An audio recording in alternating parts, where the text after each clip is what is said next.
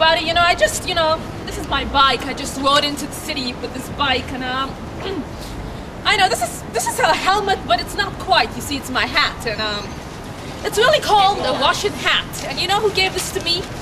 Mr. Weird Man. Actually, he gave a lot of people these hats on Christmas Day, and the only person that decided to wear it was me, Music Girl, even though I'm, not sure if I really like wearing this hat all the time, but it's not bad, it's very warm, and it keeps me snuggly and stuff like that. And he also bought me a pearl necklace, see?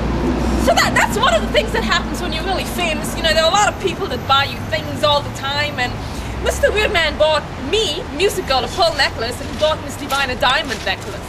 So, in case you're interested in that, now you know. Now you know what happened.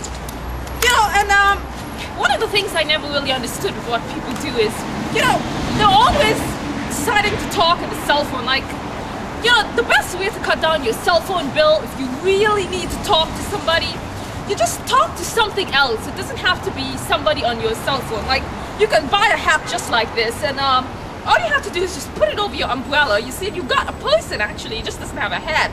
But maybe that doesn't matter, that there is no head attached to this hat. And you really want to talk to somebody, you just walk down the road and you just start talking like, oh yes, hello, yes, I'm going this way down, I'm walking down the block now, I'm gonna buy a pizza now, and then I'm gonna drink maybe some soda, and then maybe I'm gonna maybe have a beer later on. Oh yes, what are you gonna have? What are you gonna have? You see, I mean, that's one of the interesting things about having a hat on an umbrella, because in the end, you're going to have a very low cell phone bill. In fact, you can just disconnect your cell phone. You don't need a cell phone anymore, because you actually have someone to talk to.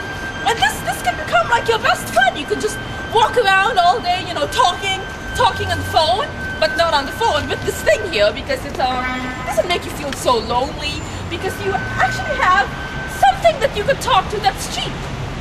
It might look a little bit weird, but the thing is, people have to start understanding that just because you're walking and talking and it's not a cell phone, it doesn't mean that you're crazy, you see. People always think, oh, it's acceptable to walk and talk on your cell phone, but if I'm walking and talking with this thing, it's not acceptable. So we need to really stop that. We need to start understanding that it is acceptable to talk to a hat that is on my umbrella, because I want to talk, but I don't want to talk on my cell phone. I'm going to talk to this.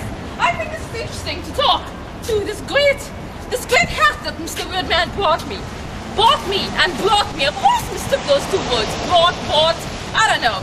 But, you know what I mean. So, alright, folks. So, I'm just going to put my hat on and get ready with my umbrella, and I'm going to get, on my bike and ride on out of here. So, alright. So, so, see you folks later on, I gotta start it up, that's one of the things about being a bicycle thief, is it's really hard to steal these, what do you call it? These are not bicycles, actually, these are motorbikes. It's very hard to steal these ones, but I'll figure it out somehow. I'll figure out how to hotwire it, and then I'll be out of here. So, that's what I'm doing today, folks. So, I'll see everybody next week.